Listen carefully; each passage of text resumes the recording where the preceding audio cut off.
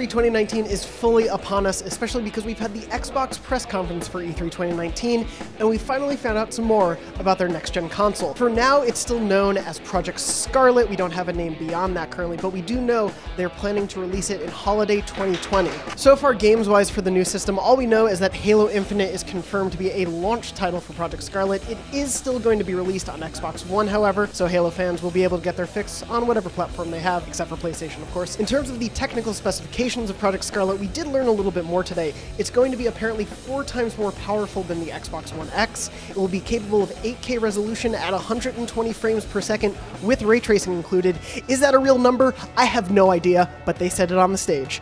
In addition to that, we're also going to be getting a new generation of SSD being used for virtual RAM. We got a sense that Project Scarlett was still going to be the name of the console for at least a little bit of time, thanks to hidden messages included in Xbox's pre-video teases of their Xbox E3 conference. Of course, there was so much else shown off at the Xbox conference, including over 60 games and 14 Xbox Game Studios titles. We have so much coverage on IGN.com, on YouTube.com/IGN, so be sure to check it all out throughout the show.